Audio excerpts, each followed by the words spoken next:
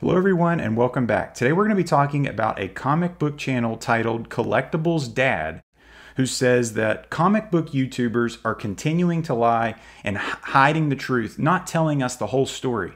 Is this guy crazy? Does he even know what he's talking about? Who is this guy talking about? Well, he just made this video and it's kind of gotten some traction. It was recommended to me.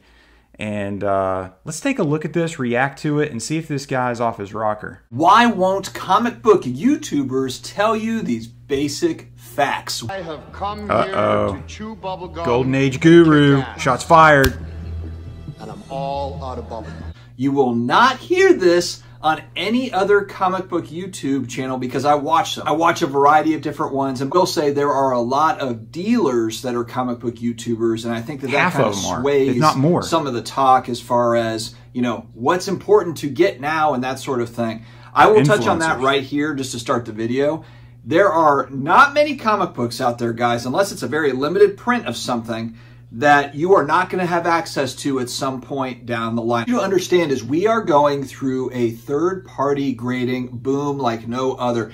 In the collectible space, the companies that are really doing the most, that have really grown the most over the last 5 years, it is third-party CGC's made more money than anybody. And for a good reason. You know, I know for CGC and comic books, there's been a lot of talk here recently. Some of the challenges that they've come about, they've got lawsuits going on, people trying to scam. People are going to scam when there's big money involved, and there has been a lot more money involved in this space over the last really like 5 years. ball. But the reason why third-party grading is so damn popular, it's really, really simple. I'll use an example of a book that I want, that I'm kind of hunting for the right price, and it's a Marvel Spotlight 5, probably in a CGC 7.5 or an 8. When I go on eBay right now and I'm looking to buy Marvel Spotlight 5, 7.5, I'm looking it up, I can look up that book, and very quickly, within 5 seconds, I can see what are the recent sales on it. Okay, 1,500, 1,700, 1,900.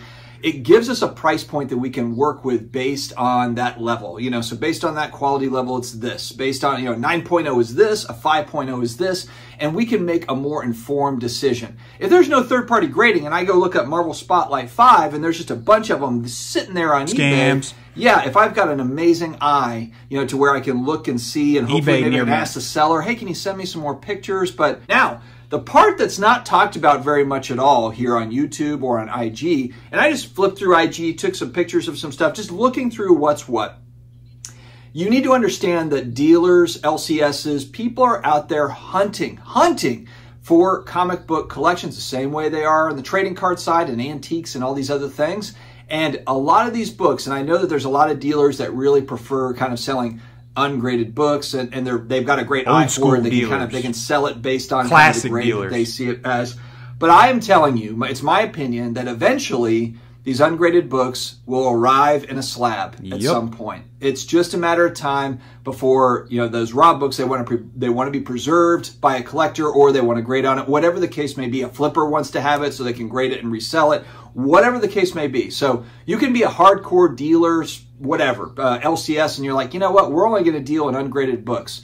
That's fine, but eventually, 5 years, 10 years, 20 years down the road, I am convinced that all of these books, or a vast majority, a lot of them, especially the important key books, and I'm really kind of hitting on the key, the bronze, the copper, the silver age books, will eventually land in CGC slabs. What does that mean for you and me? Well, if we're out and we're looking to buy one of these, we're looking at the census report to try to get an idea of how many exist in a 7.5. Marvel Spotlight 5, great example. How many exist in a 7.5, 8? How many exist in a 9? How many exist in a 5? The truth is, and one thing I know, I kind of get on to Comic Tom occasionally, because sometimes on his show, he's got guys on there that are like, get in on this now, and they say stupid stuff. Tom. But the one thing I do like about Comic Tom's show, when they do the top 10, is they talk about the increase in the census over a week or over the last month. He'll say on there, you know, in a 9.8, there's been an additional 200 copies graded in the last 30 days. Yeah, but how does he get that information? That is the most important information that he provides me over the pricing information, because that tells me, okay, if they just graded 200 more, if the census for the 9.8, for whatever that book is, just literally doubled over the last 2 months. I'm just kind of throwing out numbers here. Somebody's watching the census every day. That tells me that there are still a lot of supply out there, and actually some great copies still out there in a 9.8. Now, maybe CGC for that particular book will never grade another 9.8 again. But I'm going to be conservative and think, you know what? If they're graded 200 in the last 2 months and they got 9.8s, I bet there's going to be more over the next 6 months, over the next year. And then I ask myself, what are the census reports going to look like in a year or 3 years or 5 years? And am I in a big rush on any particular book? And again, I'm talking mainly about bronze, copper, silver age books. There's also golden age books that they find out. But I know there's a lot coming to grading. I know there's going to be more. So then I'm kind of like, what is my big rush to go out and get that book this second? Can it wait? Maybe 6 months down the road, a year down the road, that book's price is down 20, 30%, not because people hate the book, not because there's not demand for it, but just because there's another few hundred copies. There's another 500 copies that have been graded. Like I said, don't underestimate the boom of grading that is happening right now, and then the values associated with those grades. There's going to be a big, I know there's a big kind of a warring going on, you know, in the comic book world of ungraded versus graded. And especially with CGC's challenges lately, it's, oh, don't grade. Stay raw, stay with the ungraded stuff. Guys, there will be scams, just like there's scams with the graded stuff. There's probably just as many, if not more raw scams for ungraded stuff, whether it be restored or trimmed or there's a page missing, or a page has been added. You got these kind of Frankenstein books that are out there. People are going to scam no matter what, but at least with third-party grading, we've got some type of protections. There's a companies actually working towards providing safekeeping for these books. This video was excellent. This guy is smart. This guy needs to have a bigger voice. This was extremely well done. He hit on so many just vital points, and he's calling BS where he sees BS. He's calling out these YouTubers who deal at, or who are dealers, that double as dealers. And I mean, there's so many of them. Most of the big guys, half of the big guys, are dealers. So you have to take everything they say with a grain of salt. I've been harping on that for years now. But anytime anybody's trying to sell you something and then also give you information, you have to question why they're giving you that information and what type of information they are giving you if they're giving you the whole story. This guy is pointing out something that is huge. And a lot of people that are really into this game, this is common sense, but it really isn't. You have to look at the CGC census. You have to think, how many of these books, how many 9.8s, how many of these books exist? And one look at a Hulk 181 CGC census will tell you this book is not rare. One look at ASM 300 CGC census will tell you the book is not rare. And what does that mean? There are even more raw copies out there waiting to be graded, which this guy has nailed it. No matter how hard these old school dealers, or I only deal in raw comics, well, no matter how hard you try to have this purity, this pure nation of comic books, newsflash, a lot of people want slab books. They want the book preserved. They want it to display it. They like having the security of having a book graded. People want this service. They want this. So to deny that or pretend like, that's the hill you're going to die on of, I'm going to keep these things and selling them raw. Well, good luck, because you're going to go the way of the dodo bird and you're going to die off.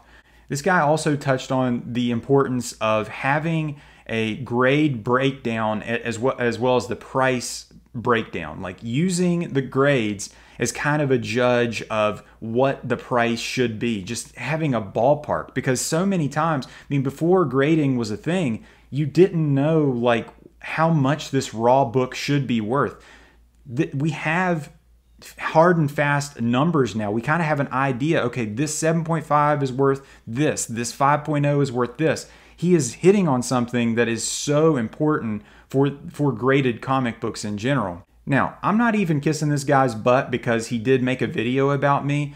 Apparently, he made a video called, Is Sticky Goose like the biggest villain in the comic book community? And I was like, hold on a minute, where did this come from? I watched this video, which has apparently gotten up some pretty good traction. And then that video was recommended to me next. And I was like, okay, hold on a minute. I like this guy. He's shooting his shot, and he's very pragmatic. He's realistic. He's looking at things from an objective lens, and he's smart. One look at this guy's YouTube channel can kind of determine, hey, this guy gets it. He knows how to get clicks, get traction, how thumbnails work. It's more He's trying to do entertainment and information at the same time, which is that perfect blend. One way or the other, too much entertainment, too much information, in my opinion, that doesn't make the best content, and this guy gets it. So with that all out of the way, are comic book YouTubers lying? I think they're telling half-truths. They're not telling the whole story. You know, this buy now, this top 10, this hot book. Yeah, these books are getting hot. Yeah, these books are, you know, they're selling more. But the question is are more to come? What are these books actually rare? Are there more coming to the census? Is this the time to buy? This guy he sounds like he's going to be patient. He's going to look at things long term. He's going to look at some supply and demand. He's going to look at census. How many of these books exist? I think this is what we should all be doing, being much more objective, much more pragmatic, looking at things from a long-term perspective. Guys, I hope you guys enjoyed this video. If at any point in time you like this video, give it a thumbs up. And if you like this video, subscribe for more. Take care.